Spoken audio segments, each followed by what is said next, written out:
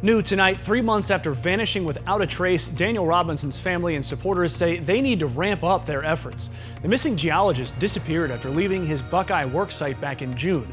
Buckeye police say they followed up on all leads and evidence, but as Team 12's Jess Winters shows us, loved ones are determined to find him. It took me 3 months to look at my son's picture. Just seen his car. It took me 3 months to look at his car. You thought you felt pain. Try looking for your child and not knowing where he is. Daniel's mom, Melissa Edmonds, speaking out for the first time, fighting back tears. Meanwhile, Daniel's dad, David, is calling out the cops for lack of urgency in the first 48 hours. Yeah, I believe that if they would have stepped up to plate at the beginning, I wouldn't be standing here now. The 24-year-old geologist was last seen leaving his worksite in Buckeye on June 23rd. Since then, David feels as though he's had to wear two hats, dad and detective, leading weekly search parties and pressing police for a more thorough investigation, like fingerprinting Daniel's Jeep. I asked how can they be sure that my son was driving the vehicle without doing forensics work. The reply was that it was my son's vehicle. It is obvious he was driving.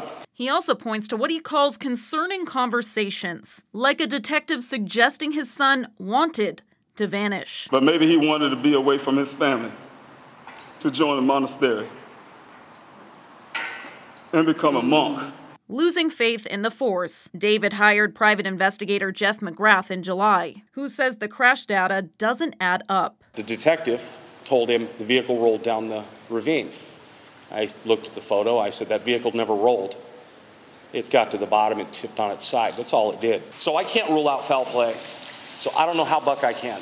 Buckeye police say they're taking another look at the crash data in the coming days with an expert, but still don't suspect foul play. BPD also released a partial police report on Thursday that documents all the leads and evidence they've followed up on, like call logs with Daniel's co-worker who says he wasn't making sense the day he disappeared. David says he hasn't looked at that report yet. I heard rumors about that, but I haven't read that report. Jess Winters. Where is Daniel Robinson?